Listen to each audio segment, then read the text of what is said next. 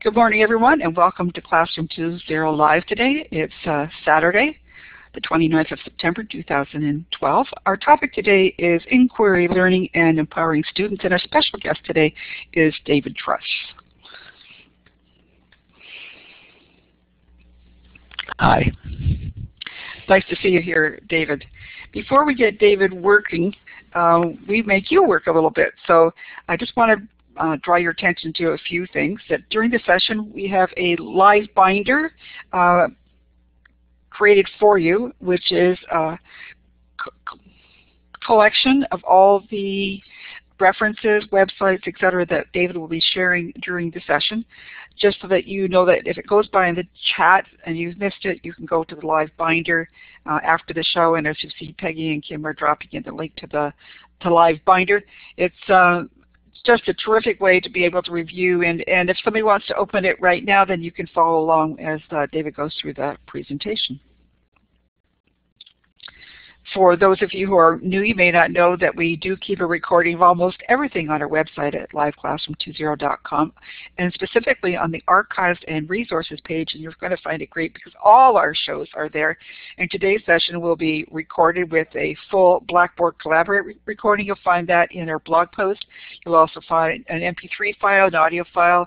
You'll find an embedded MP4 file, which is a recording of what's going on today, and a different format. Because it is embeddable, that if you needed to share it with someone, you could take it and do that. As well, the chat log. Again, if you miss anything, any of those links, they're also posted in the chat log, which we post on our website as well. So I talked to a few of you a minute ago as we started a pre-show session about using the laser pointer, which is the second icon down in your whiteboard tools. I need you to click on that and locate yourself in the world. I'm in St. Catharines, Ontario, and I know that David's in Port Coquitlam in British Columbia. Again, two of us are Canadians this morning, as well as Phoenix, Arizona is the hometown for Peggy George, and Kim Case is in San Antonio, Texas. So let's give a quick look about where we are located in the world. Mostly Canada and the United States today. Thailand is Shambles here somewhere. I didn't see his name in the chat, but welcome everyone. It's great to have you today, and it is kind of fun to look at the world map. So now that you've mastered that tool, we're going to get you to do some voting on our poll questions today. And we use those questions to help our presenter get a sense of what the audience doesn't know, so we can help frame the presentation. So our first question today, really quickly, is have you used project-based learning in your classroom? Green check if you have, red X if you haven't. And I see the votes coming in. If you don't know how to use that polling option, then please just type it in the chat as well.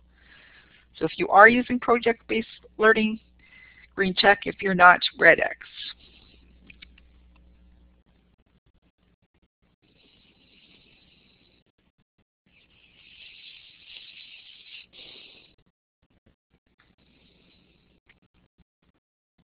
Just going to publish the responses. I think most people have had a chance to vote. Well, a few people haven't been able to figure out the polling, but some people are still coming in. But there you go, David. As we can see right now, half of our participants are using project-based learning. Our second question today is, do you or your students use mobile devices for recording voice to share work or feedback? Do you or your students use mobile devices for recording voice to share work or feedback? Green check if it's yes, red X if it's a no. That's pretty logical.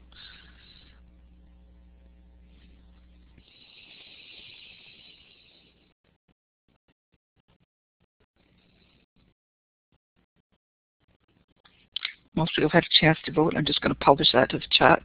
And only about a third are actually doing this. So we have a different results for this question. Our next poll question is number 3. Do you use people from your community or your personal learning network to share authentic learning experiences with your students? It's a long question, but it's a yes and no again. Do you use people from your community or PLN to share authentic learning experience with your students?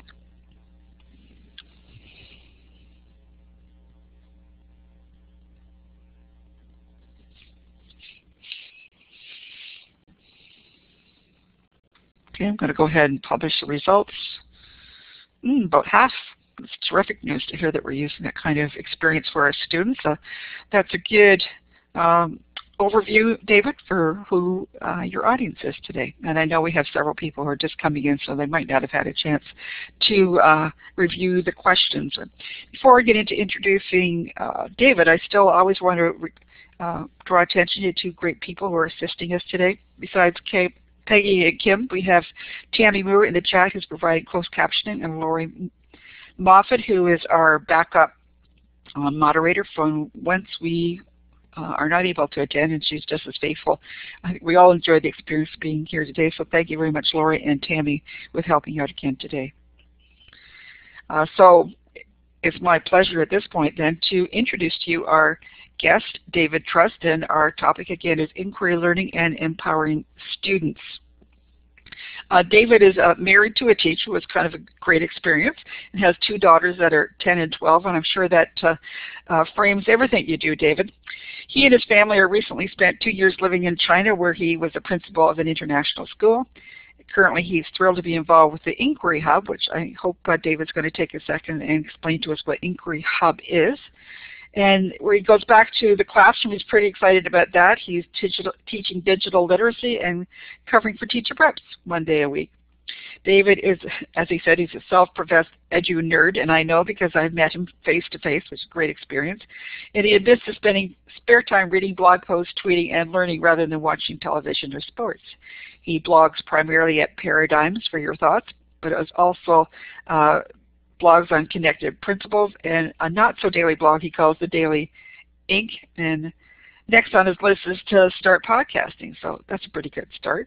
Even if you can take a second, David, to talk about Inquiry Hub, that would be terrific because we have that link on our page. But I'm going to turn the microphone over to you, and with the great, sincerest thanks for being with us today to share your expertise, which I know is quite large. Good morning, David. Good morning. Thanks for that lovely introduction. Yes, I'm a bit of an edu nerd, and I have a lot of fun with it, but having met you, I know that although you have many, many hats, Lorna, you certainly are a passionate educator as well. And it's wonderful to be able to speak to Peggy and Kim and everybody in here. I hope I hear more voices than just mine today. Last year, my vice principal and I, we work at Coquitlam Open Learning. My principal and I'm the vice principal, sorry. We work in different buildings, and he picked me up one day and said, we're going for lunch. And he took me out and said, so I pitched a new school to our superintendent, and he said yes. And so I was just giddy when I heard this, and it's just fantastic. I'll introduce you to my superintendent a little later in the slideshow. But basically, the idea was that we would leverage the resources we have at Coquitlam Open Learning with online courses that are available to be able to open a very small school where we would just look at things quite differently. And basically, we took away the entire block schedule. And instead of having block scheduled teachers in the mornings, have sort of seminars where they and workshops where they talk to the students that are related to the topics they're talking to. And the rest of the morning is used for sort of doing work related to their online courses. But the more exciting pieces of the afternoons are based around inquiry questions that they develop for themselves. The idea is that as they develop those inquiry questions, the teachers at the school will say, well, since you're studying this, we can take this part of your online course out of the curriculum because you're going to cover it in your inquiry. And our goal is ultimately for them to take as much of the actual curriculum and do it through self-discovery and questions, inquiry questions that they develop and find answers to. And so that's sort of the Inquiry Hub in a nutshell. We're starting with just over 30 students, and it's been a great start so far. So of course my dog starts to bark right in the middle of this, so everyone enjoy that for a second. I'm going to shut off because what you were leading into is this newbie question of what is inquiry learning? Well, To me, inquiry learning it's actually a form of active learning. So it's much more student driven. It's where students are provided an opportunity to explore and question on their own, and also with the facilitation of a teacher. To me, it's about formulating good questions and then coming out with thoughtful, rich, and also compelling answers. Thank you. We've calmed down at this end of the world. This is your opportunity. Thank you very much for coalescing your ideas here. Can you now take the controls, and you have the slides, and you're on the hook now. Way to go, David. Great, thanks. So I thought I would share just some contact information with me first off, but really what I want to do is just kind of get going. And what I want to do first off is talk about the idea of when I talk about transforming your classroom, I think there's a real transformation going on, and it's a really exciting time to be an educator. It's just fabulous. It's one of those things where for me, I got reinvigorated as a teacher when I started to look at empowering my own students and getting excited about what they were able to achieve when I sort of let go the reins. And so I think that I would like to start the presentation with actually a question of my own. And to me, this is the essence of what I'm trying to say here. And so how will you transform your classroom into an inquiry-driven, collaborative, and engaging learning environment? And so to me, it didn't make sense that I would be talking about inquiry and not sort of design the entire presentation around questions. So I'll be asking a few questions along the way that hopefully inspire you at some point. One of the things that I think is important is the idea that the internet is not a faster way of finding information. And I love the idea of that we're playing a new game, not the old game, but faster. And when I go back to that question that I posed earlier, the key word I think is how will you transform? This is not just about tweaking and doing things slightly better, but it's actually about really changing the way we do things. And a perfect example of that is this actually happened. I can remember those days when I used to have to sit and trace a map out of an atlas. You can give me a little check mark if that's something you had to do as a kid, and let me know if that's something that you experienced. This to me was a rather scary thing to see, a student now using the computer in the same way I use the atlas and using it to trace the shapes of letters. And that's where I talk about transformation. We had blackboards, we switched to green boards, then they became white boards, and now we have smart boards. But if that smart board is just to transfer information, then it's really not a transformative tool at all. And the post that I linked to here, that's actually the post that inspired this presentation. This is my superintendent of schools, Tom Grant, and I interviewed him for a presentation, and I'm sharing parts of my Classroom 2.0, not Classroom 2.0, K-12 online conference slides in this presentation. And he really sort of nails the idea here that technology is about supporting effective pedagogy. And so I think that's one of the key things to think about is it's not just about using the tools, but how you use it in order to be effective as an educator. That's the most important thing. So I've collected the 7 ways to transform your classroom on my blog, and without further ado, let's get started. And the first one is inquiry, and getting students to actually seek out their own questions and then explore the answers. And this to me is sort of the most exciting place to get started. It's one of the key things about learning is, for me, is that when I'm in charge of my own learning, when I'm choosing to go and explore new things, that's when I'm most excited about learning. And I think the same thing stands true for our students as well. And as we developed the Inquiry Hub, one of the things that I did was I sat down and really started to investigate what is Inquiry all about. I've shared a link here, and I've collected some of the best resources that I could find on Inquiry and shared them in sort of one place.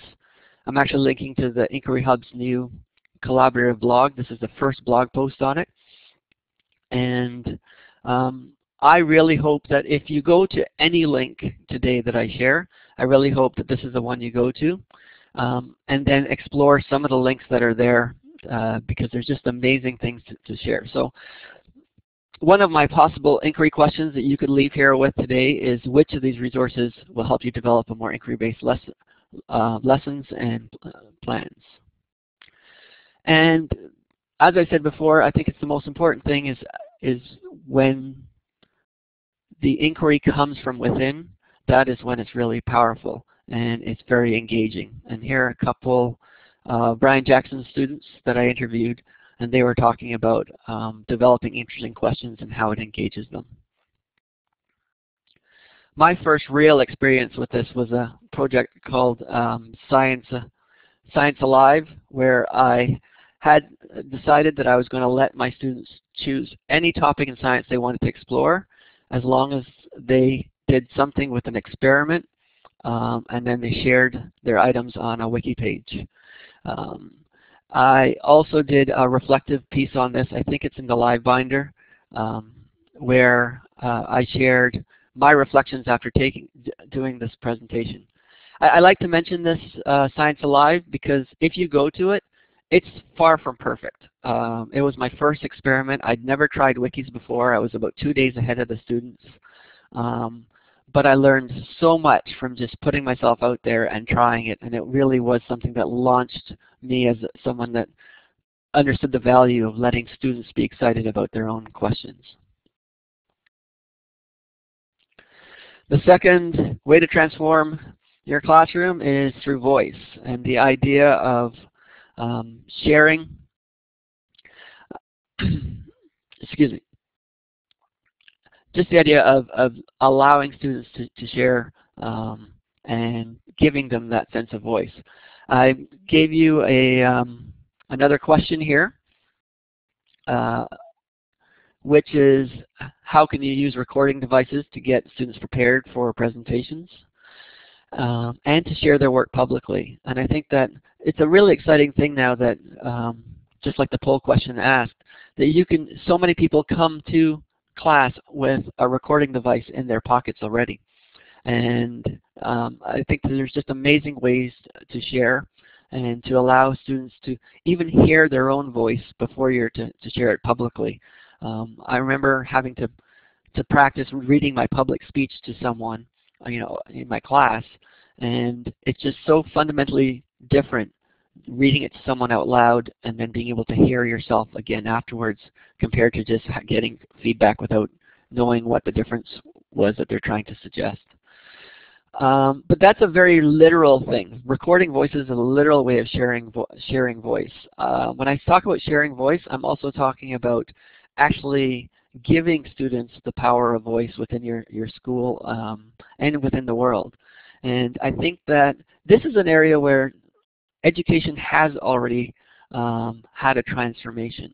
We understand the value of giving voice compared to 50 years ago, where the student was to sit and to be the receiver of knowledge only.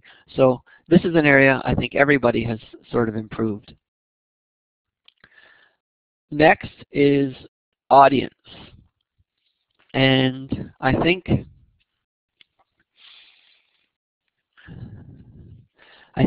this is an area that has a personal piece for me.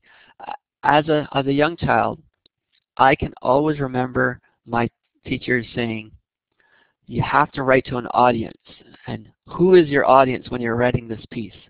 And I went through high school hearing that. I went through university hearing that.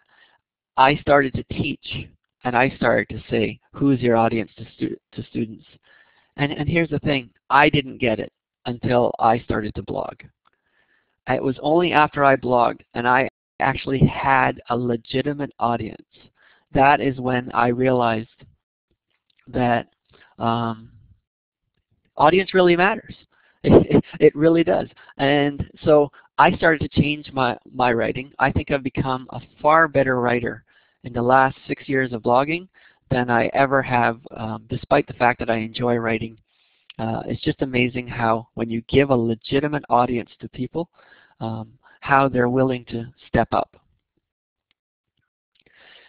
And on that note, I think it's really important to think about what you share with an audience. It's so important to help students understand the importance of telling their story. And so that's something that's sort of the first of 2 points I want to make is just the idea that as far as audience goes. The first is that we really have to help students understand that if they want an audience, then good writing matters. And that happens naturally in a class when you start blogging with them, because the people who are writing compelling things end up getting more comments and so on. And so I think that's an exciting piece of audience. The second piece is how powerful it is to share that with the world. Really, it shouldn't be that a student writes a brilliant piece of work and the teacher is the only person that sees it. I think we're past that now. And so I love this quote by Chris Lehman. And it really is important that, first of all, that we're trying to do powerful work, but then also that we share it with others. The next idea is community. And this continues on the theme about powerful work. And it's so important that we try to do work that really, really matters. When we get into the community and find out what community needs are, and that helps drive what we do in a school, I think that's a very rich thing. And so I would basically like to question you and challenge you to think who it is that you have in your community or online network. And it doesn't have to be an online network. It can be someone in your local community as well. But who is it that you know that can share their expertise with your students? I love the quote, the smartest person in the room is the room. And the idea that when we're working together as a community, it's that collective piece that makes us that much smarter. But there's another aspect of that, and that is the idea that we can actually pull in experts to talk with us. And that expert can be someone you know locally. It can be someone that you just happen to know through Twitter. The thing about it is that community is so important. Here are two people within two very different communities of mine. Kim Quare is the academic advisor for Coquitlam Open Learning, and every time I have a conversation with her, it's a learning conversation, and we think about the different ways that we can engage students and do things differently and improve and challenge each other all the time. So Julie Lindsay is one of the first people I followed online. Her and Vicki Davis created the Flat Classroom Project, where Julie was, I believe, in Qatar, and Vicki Davis was in Georgia, in the U.S., and they connected their students together and wrote about Thomas Friedman's The Flat Classroom. And one student from each class halfway around the world were partnered together in order to write about the chapters of this book. One of the neat things about it was they actually got Thomas Friedman to be one of the judges for the competition between the students for that project, and it was just amazing. And so it's the idea here that I'm trying to make is that we want to build community, but that community can extend outside of our classroom as well.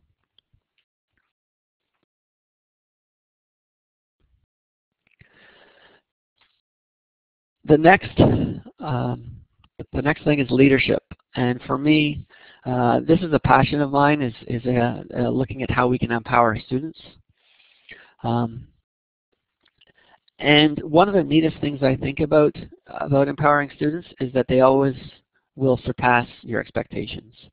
And so I'm going to share a link here. And the question is, how can you create a more authentic leadership opportunities for your students in your class? The link I provided is to my master's paper that I wrote on developing a student leadership program. I think that although that was designed for developing for a whole school, there are a lot of things in there that you can do for your individual class as well. And I really designed the paper around an appendix. The appendix is half of the entire paper, where I'm just providing resources that you can use to help students become leaders in your classroom. And I think one of the most powerful ways that we can empower students to be leaders is to realize that they can be teachers too. When we think of our students as both teachers and co-learners in our classrooms, I think that's when, again, they really shine and can impress you. And so, just as a quick little recap, we talked about inquiry, voice, audience, community, and leadership. And just looking at those 5, I think it's a pretty amazing way to engage and transform your classroom. And when you do that, there's just no telling how far this work will go when you start to ripple into your community and start to share around the world. And so I think that's a really good place for me now to take a pause. And I guess I'll just go on to this slide here. And let's play a little bit. What I'd like to do is open up the floor and see if there's any questions or any comments that people would like to make. If you have a question that you'd like to ask, you can click on the hand and we'll give you the mic, or you can continue to ask questions in the chat and type them in the chat. Okay, Sarah. Okay, Sarah, you have the mic.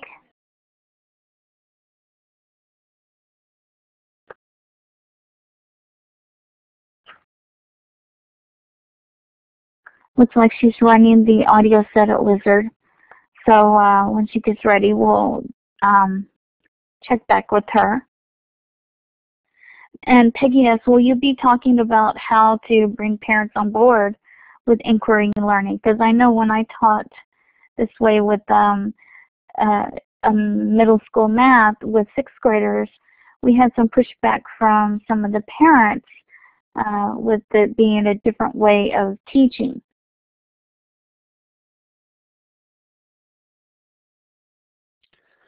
Well, it's interesting. With the Inquiry Hub, we had our first pre-PAC meeting, and I think we're a small school, but we're lucky in that we have a very active parent involvement.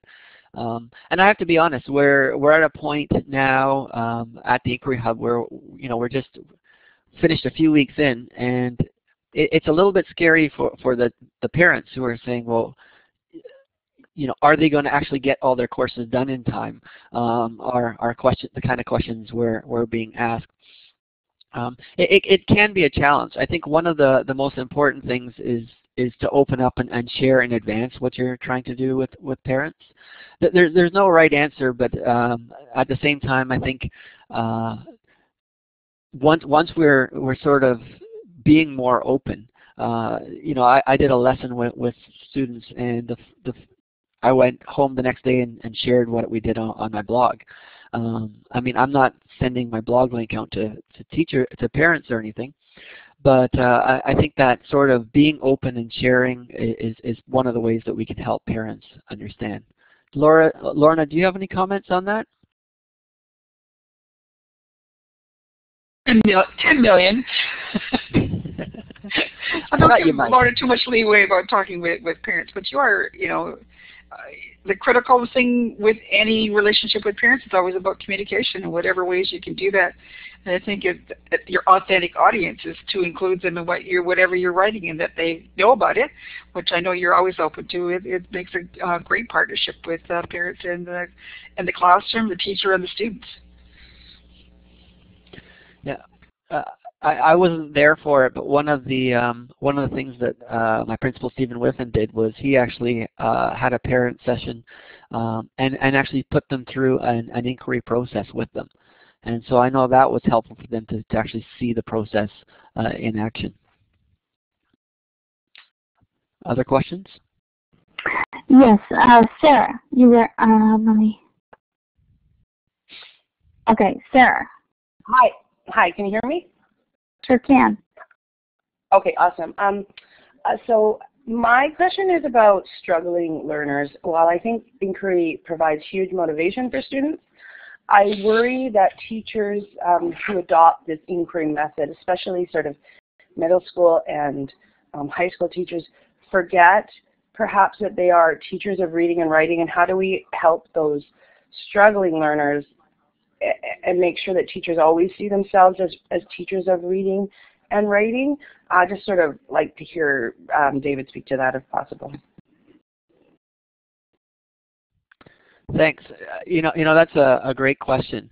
One of the first things that I learned as I started to let students develop their own questions is that there's a real struggle as an educator to find that line of how much scaffolding you provide for students. If you provide tons of scaffolding so that you're basically starting to lay out the entire assignment and taking away their ability to be creative. I was speaking to Gord Holden, who does a lot of immersive stuff and 3D online learning, and he said, you know, I don't even like giving criteria anymore to my excelling students, because I find those students will do what it takes to meet my criteria, whereas if I leave it wide open, they'll exceed my expectations. On the other side of that is the idea that, you know, things are wide open and kids who struggle have no idea where to start. And I think that's one of the pieces where it's a challenge for teachers, because now as students are going at their different paces and different directions, how do you support that struggling student? And I think the key word is that you have to think of the scaffolding in advance. And the scaffolding can be a series of questions that you provide for them that they answer to help them lead somewhere. You know, at the Inquiry Hub yesterday, I saw you know, one of the students that wasn't really using their time effectively, and I just simply went over and said, you know, I'm going to be coming back to you in 20 minutes. What do you think you'll have done at that point? And he told me, and when I came back a little while later, probably closer to half an hour to be honest, but when I came back to him, he was able to show me what he had done, and we could have a discussion on that. But if we don't provide that scaffolding for the students that need it, it really can be, inquiry learning can be scary in a place where students flounder. That's a good point about the time limit, to kind of structure their accountability. And Zara, you have a question?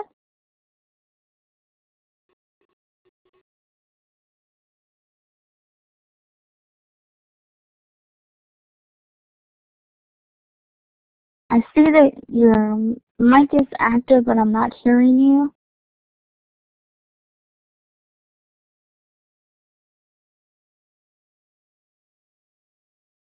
Maybe she can type the question.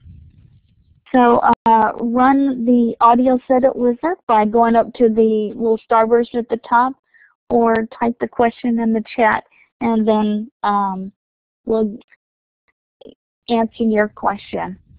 And let us know when you have run through the audio setup wizard, and we'll come back to you. And are there any other questions that you would like to have addressed before we go on?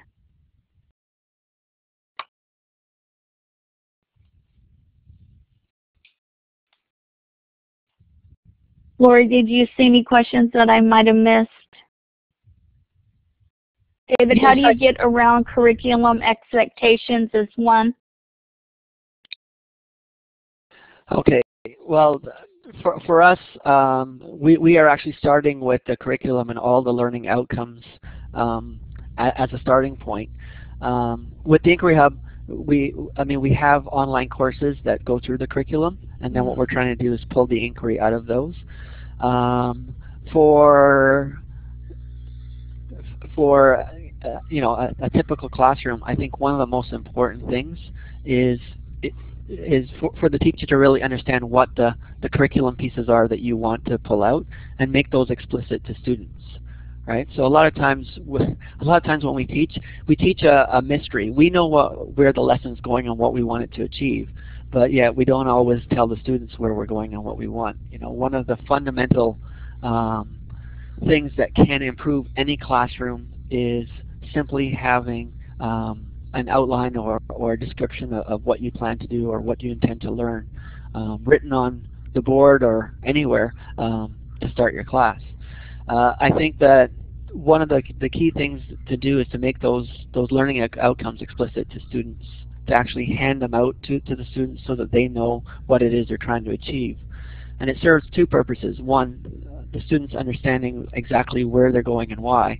And number two, by putting it out in front of them, it's a place where a teacher can go back to and say, we're still trying to work on this, and you have to show me that you can understand this specific learning outcome. And Zara asks, how would you scale up to a larger group of students? Scale up? Yes. If you're just starting out. Well, I think one of the things, we have a basically right now 33 students. That's as big as most classes are anyway, and I think you don't really want to scale up much bigger than a class. So I'm not sure. Maybe that the question needs to be clarified a bit. But I think the sort of connections you have between a teacher and an individual student are so important. So can I get a clarification on the question?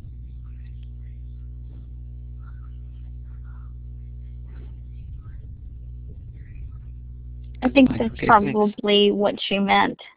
Okay. As an individual teacher versus an administrator. Yeah. So I had the full class in front of me yesterday, looking at digital media, and so I had the students actually. One of them told me, "You're making us do something creepy," but I had them looking at the digital profiles of 4 of my friends that I asked in advance. I said, "Can my students look up your profile and see what they can dig up?"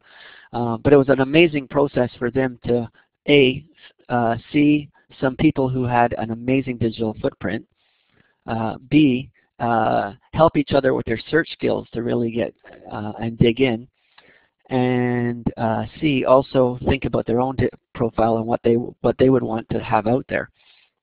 And I had tried to do this. I had a family emergency and was away, and tried to do this lesson through online, putting them through the ropes of the activity, and they sort of struggled with it, and that's why I went back to it today. And it was amazing because those 3 things I just told you, I explicitly, before I started today, said, this is why I want you to do this. And it's just amazing how they really dug in and started to search once they understood what it is I wanted them to do and why.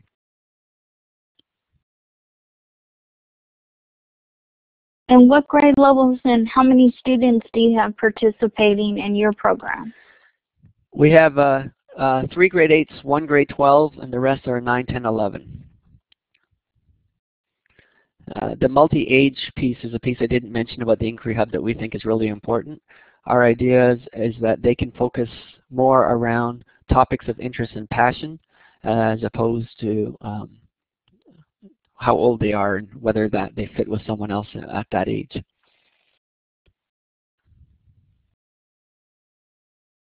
Yes, it's a high school.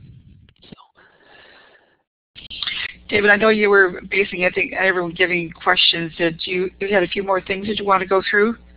Sure, yeah, thanks. And I will open up to some questions again. Number 6, I guess we could move on with play.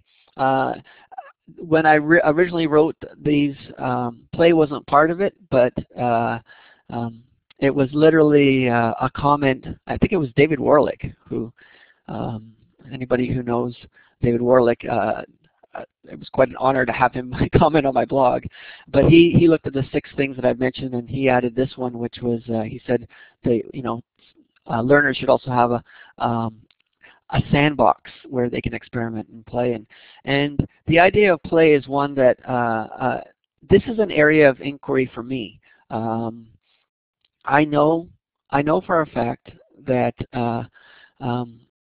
that play is important, and having fun when you're learning is important. But there are aspects too now that are coming out of learning through games, which I think I still have a lot to learn about. But if you think about it, when you play a video game and you make a mistake, you don't usually see people say, well, that's it, I'm never doing this again, like they would with a math question. There are intrinsic things built into games to help students not be frustrated. Games are specifically designed to give students enough challenge that they're not bored, but not too much challenge that they get frustrated, but still have achievements that are extremely challenging along the way, like beating that next level. You get to the end of a level and you have to beat sort of the master of the level and figure out how, and you have to take all the skills you learned along that level in order to achieve victory. I think that there's a lot that we have to learn. There's badges that are being offered now, and a lot of things around game design that I think we can implement into teaching. And it's not about teaching. Learning has to be a fun and a playground all the time. What it's more about is taking aspects of gaming and saying, how can we maintain the same level of sort of challenge in our teaching that we see in gaming, and then there are strategies that can be used. And then, and that to me is one of those shifts and transformations where what we're looking at now is learning being far more participatory, and not just about content, but what people are able to do, and so it's that active engagement of learning that I think is really, really exciting. And then finally, that relates right into the idea of networks and the excuse me, the idea of connectivism. It's the newest learning theory. I don't think there's been a new learning theory for quite a number of years, but George Seaman and Stephen Downes have been key in the idea of connectivism. And to me, connectivism makes a lot of sense because our brain is a neural network, and I think our brain fundamentally understands networks as a result of itself being a network. And networks are so much richer than just a group. It's amazing when you get a network of people together. When I look at my personal learning network, I'm able to ask my network questions and find answers faster than Google when it's a rich question. And so I think that it's amazing that we live in a time when we have access to so many different networks. And so a challenge to you is to say, well, what kind of tools can you use to connect to both other physical and digital networks and learning spaces? Now, a perfect example of a tool that you can do this with is, to start off, is Skype. So that's a fantastic tool where just to connect to a classroom around the world and to have common questions that you're working on. It's amazing. But we have to go beyond Skype. Skype's a great starting point, and then from there it's like, how do we really connect the learning? And that's something that really, really excites me. So those are the 7 areas that I suggest. I think one of the most important things to think about now, well, I'm actually going ahead of myself, sorry. I thought I was coming to a different slide. Yeah, so Brian Kuhn here talks about the importance of connecting to others and how it drives sort of ingenuity and prosperity.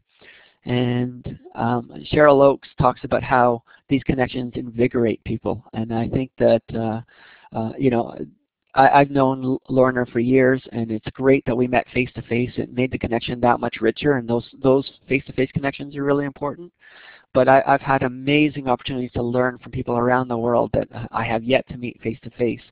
And my new concept of what it means to truly connect and be friends with someone has changed over the years. So this is where I thought we were going. Where do I start? That's one of the key questions that I think when people look at people need to think about. And this goes back to the scaffolding. If you look at these 7 different things and say, well, you know, I'm going to try and improve in every area of this right off the bat, that's overwhelming. It lacks that scaffolding to do something really, really meaningful, to try to spread yourself out so much. So I think the most important thing to think about when you say where do I start is the idea that looking at these areas, we need to be models. We need to be people who are trying to do these things for ourselves and not just our classroom. And the idea that we can, in our practice and in our reflection, we can improve, but it's us actually modeling what we want others to see that is really powerful. And that leads to the idea that, you know, there's a default. You can't be a teacher and not be a leader. It's not possible. So you are by default a leader because you're an educator. And as a leader, the values that you instill in your students become the reality of your classroom, and that's a really powerful thing to think about. And so, you know, basically what I'm saying is it starts with you. And when I say starts, it's sort of a false pretense because you'll see I changed the wording of my original question. How will you transform your classroom into an inquiry-driven, collaborative, and engaging learning environment? I actually changed it to say, how will you continue to transform? And the reason I'm making that switch is because I think that everybody here wants their students to be inquisitive and provide them with a voice, want them to have a legitimate audience, inspire them to be leaders. We're already doing these things. It's just a matter now of saying, okay, I'm going to not just talk about these things, but I'm actually going to engage. And that's one of the most important things. Well, you know, I've been in a network for 6 years now online that we've been talking about engaging in different things, and I'm blown away by the amount of teachers that I'm now seeing that are just taking the plunge and trying new things in their classroom and then openly sharing it with us. And so that's the key thing, as Alice Barr says. You know, it's a positive culture is so important, and the idea of us being flexible and trying new things is just an essential part of being an educator. And so to the question of where do I start, I think that's one of the key things that we need to say. We can't do everything, and so basically just pick one. And that's what my challenge is to you today. You know, many of you have sat and listened to me for an hour, and so thank you very much. And now the challenge is to just pick one of these areas where you say, you know, I really want to improve this aspect of my classroom. And then to make sure that it's not a scary thing when you pick that one, I think it's so important that we model the idea of community, and we have an opportunity now to connect in ways that we never have before. If you have a question for me beyond this talk today, then you're free to contact me. I'm happy to help you. I know that our hosts Kim, Peggy, and Lorna, you can ask them questions, and they will be happy to help engage. Anyone in the Classroom 2.0, Ning, I know, would be happy to help you as well. The idea is that we don't have, despite the fact that we're picking one and going forward, we don't have to do it alone. And that brings me to the conclusion where, here's the strategy, here's the scaffolding is the idea of using your community and taking advantage of them. Seek community, do something transformative, and then make sure you share what you learn so others can learn too. This is sort of this slide comes from the motto of my principal, Stephen Whiffen, who, when we started talking about the Inquiry Hub, he came up with the little motto or tagline: connect, create, and learn. And so if you think of it, oops, I didn't mean to jump ahead. If you think of it, seeking community, that's about that's the idea of connecting with others to help you. Do something creative, that's about creating, the idea of actually not just talking about but doing something and showing a product for what you've done. And then sharing what you learn is, an intricate part of sharing is that idea that learning is a social thing, and that we should really share what we learn, both as teachers and as students. And so, how will you continue to transform your classroom into an inquiry-driven, collaborative, and engaging environment? That brings us to the end of my talk. I hope there's more questions, and I just want to say thank you very much. Great. Thank you so much, David. And that's so important to remember that we need to start small, start wherever you're at and grow, and remember to share your ideas with your community and your connections and help them grow where they are and help become a leader on your campus, your district, or wherever you're at. And let's give David a big applause for his presentation today, and thank you so much. We have a few minutes, like 2 minutes, for questions. And if David, if you could put your email address in the chat so that people could contact you. Lori, did I miss any questions that came up? I did capture two, Kim. Okay. The first one was, I think it was already answered, but I'll ask it just in case it wasn't. How do you, quote, get around, unquote, curriculum expectations? I think the trick isn't to get around it. The trick is to engage with that curriculum in really meaningful ways.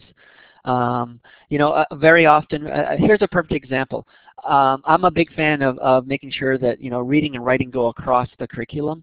But if you have a student that struggles with writing, there's no reason why they need to write you an essay in science.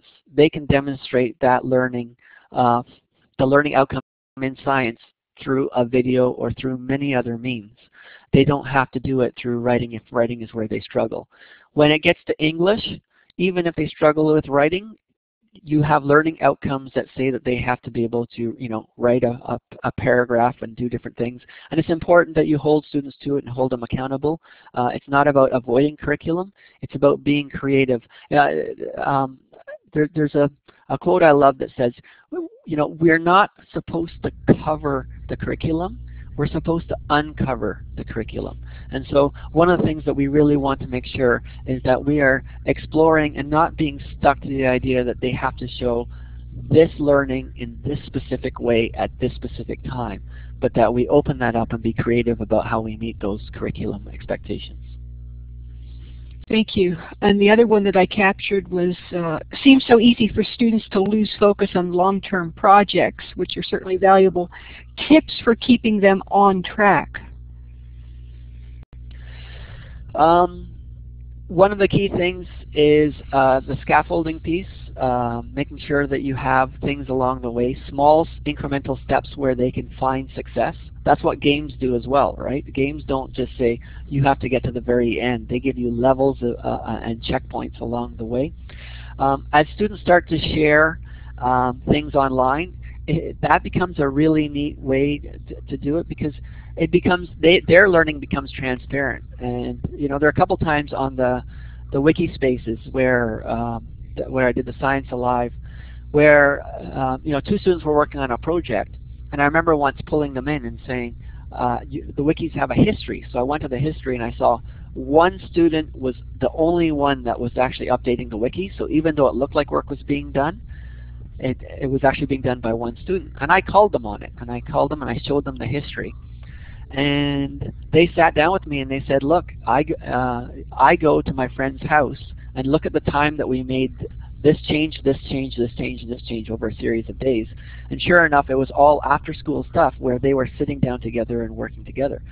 But that sort of granular looking at what they did made them realize I was paying attention, and that I actually had an expectation that they were both contributing. And so that idea of holding them accountable to the things that they share, I think is a big piece. I hope that answered the question. Thank you. Those are the two that I found. Thanks, Laurie. And the last question, how formal is your assessment, David? How formal? We're still working on this. Yeah, we're still working on our assessment practices. When you say how formal, each of our teachers have sort of we have two primary teachers, but we in Canada versus the United States are very lucky in that we have very few sort of provincial exams or standardized tests that are mandatory. There are very few subjects. But we still are accountable in those subjects. For instance, Social Studies 10 has a provincial exam, and so our students we have to make sure our students are ready for that exam. But I have to admit, I'm so happy to be a Canadian, because I understand the frustration of those standardized tests and how hard they can be. One thing I've learned is that as you start to really work with inquiry learning around specific topics, and it's okay that the topics are teacher-driven, especially in a place where standardization may be really high. But as you do that, that idea of students exploring the topic, it can really be the point where they get well beyond, you know, they really do truly uncover the curriculum beyond what's expected on a test. I have a neat graphic that I did a while back on my blog. I'm going to have to leave you for a second to look at it, and it's not just me saying this. I truly believe that this is the case. Standards and standardized testing. Here we go. Oops.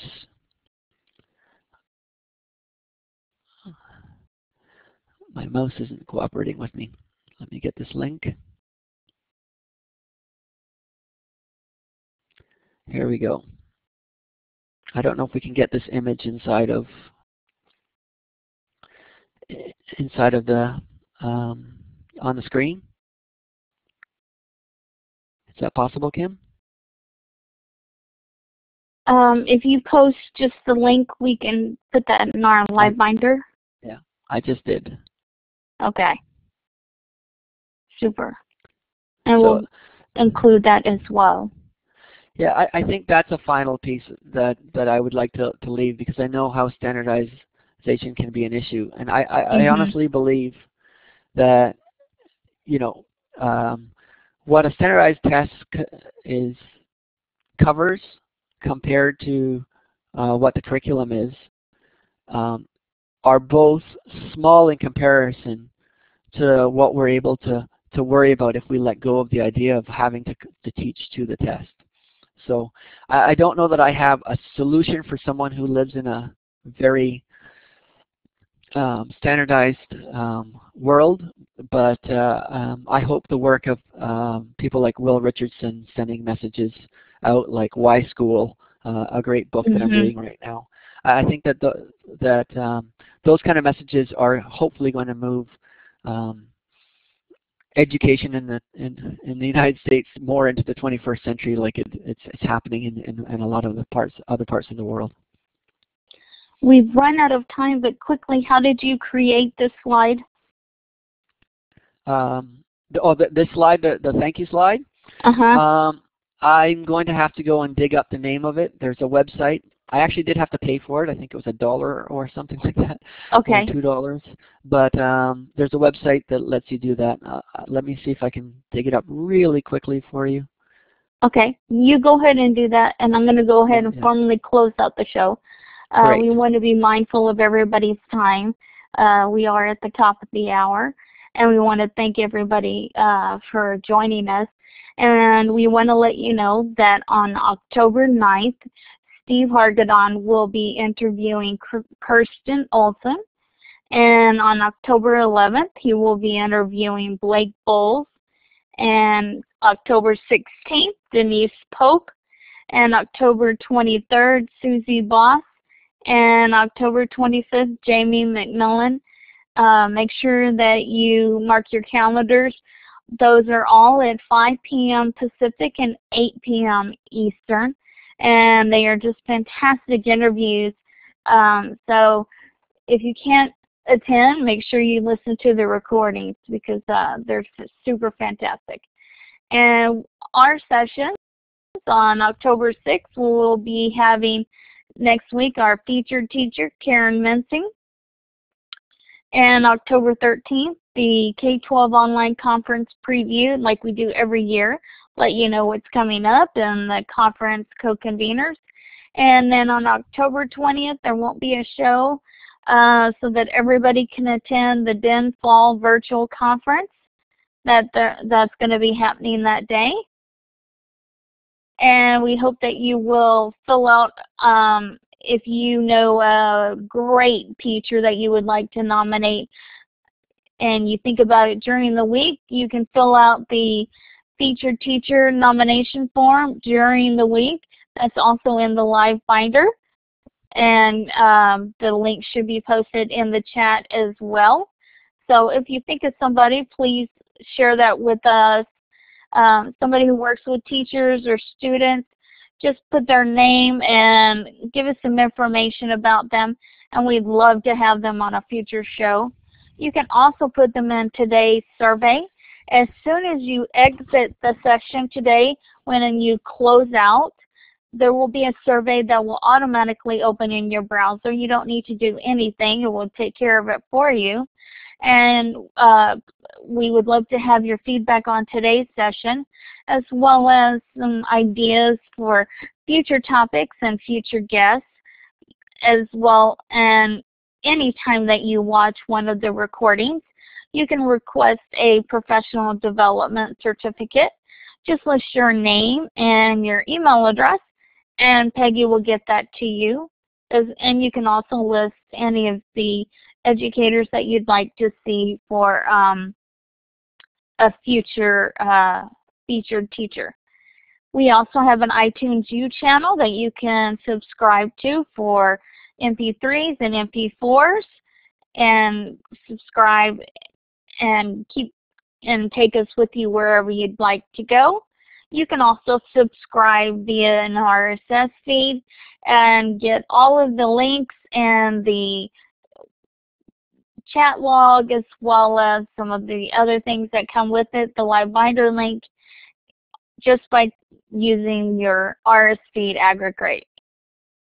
We want to extend a very special thanks to David and to Steve Hargadon and to Weebly and to each of you who are faithful or new, who are participating in the live session or watching this recording, and to Blackboard Collaborate for providing this forum for us to meet and share each and every week. So we want to thank you for joining us, and please join us next week for our next featured teacher session. It'll be a fantastic session. You will not want to miss it. Thank you so much. We're going to go ahead and give David an applause for today. It's been great hearing about this fantastic, innovative initiative at his school. We're very grateful that he's taken his time today Thank you so much. Everybody have a great weekend.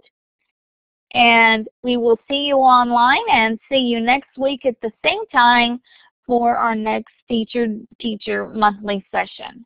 Thank you so much. Take care, everybody. Have a great weekend. See you online.